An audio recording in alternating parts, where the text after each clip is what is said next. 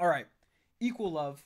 Zettai Aidoru Yamenai de. No, I did not read that off of a thing because I couldn't pronounce it properly the first time. Let's get it. Amazing song, by the way. Love this group. Very happy to see them on the first take. Not a group that I normally react to, just because there's a lot of idol groups that I don't fucking react to because I listen to idol music all the time. You know? Most of the groups that I react to, well, honestly, it's mostly K-pop just because I never heard them until I started reacting. If it's something that I already like, I'm probably not going to end up reacting to it. But they are on the first take, which I do react to all of them. So, we're here today. This is going to be peak fiction. Or non-fiction. Peak non-fiction. There we go. Ah! I'm going to be honest. Being an OG means nothing. I'm kidding. I guess it's got to mean something. But I don't know. Can you call it, like, what's an OG for me? Because the anime channel started in fucking 2020. Or 2019. Those are the real OGs. Not the Twitch era. The Twitch era was like 2021. 2022. So if anything, you're not even an OG either. We have no OGs. The only OG is me and my fucking like family members that I forced to subscribe to me.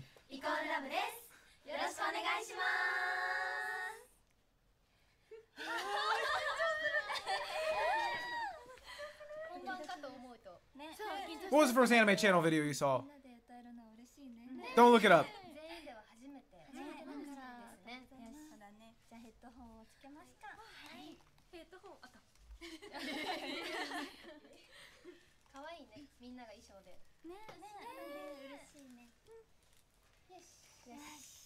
Exactly, exactly. The Rent a Girlfriend fucking manga. My manga chapter reviewing era was so goddamn late on the anime channel. That is not OG. Also, I agree with them. These outfits are beautiful.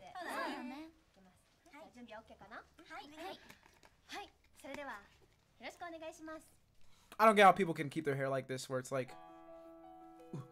a billion times.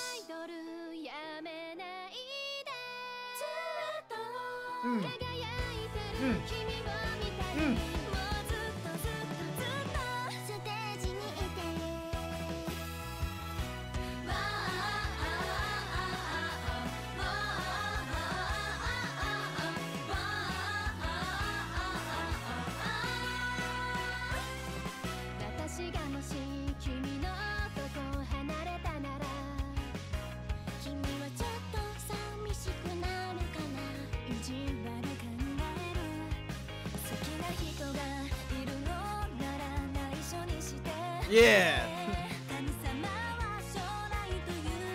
I mean, like, if you're an idol, yeah, you probably should keep it secret, actually. For your own safety, sadly.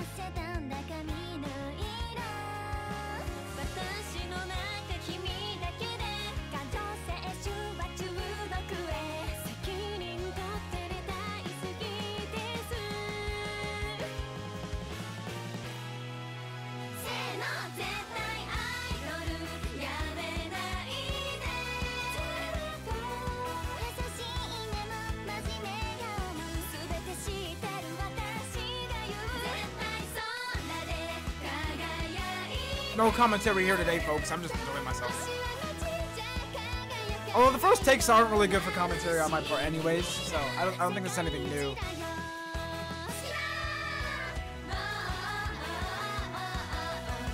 It'd be one thing if this is my first time hearing the songs, but unfortunately it's not.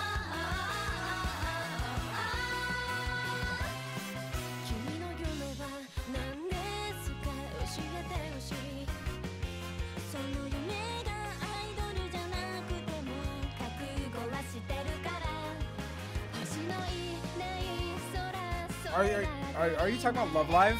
Because I still fanboy over Love Live. Although my Love Live poster fell. It was right there. There's a big old gap now. But yeah.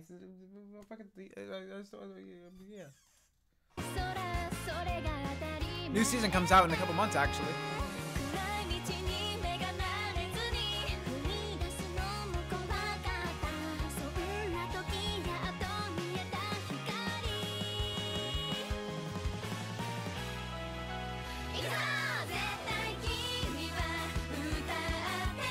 What's happening, vocal?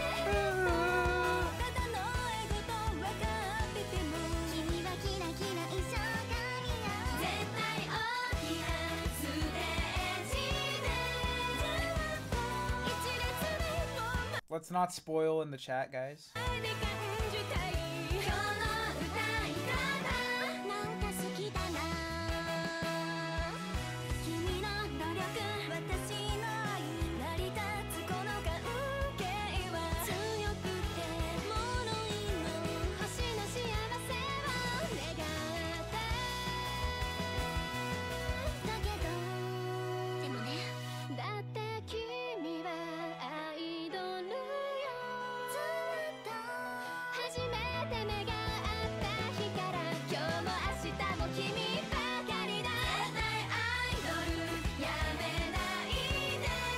How big is that fucking room?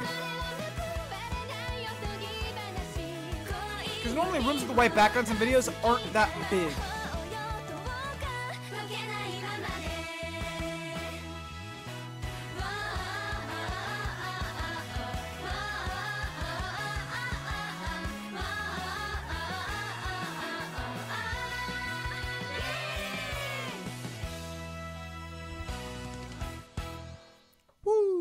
Yeah, that was peak. That was peak. I hope they come back. I think that was their first. I mean, unless they had another one before. I think this is the first time of the first take. Well. Oh, no. I'm wrong. This is their second time as a whole. This is first time as a whole group. But, someone that I follow did post that they did another one with a couple of the members before. So I'm going to check that out one of these days. But yeah, peak.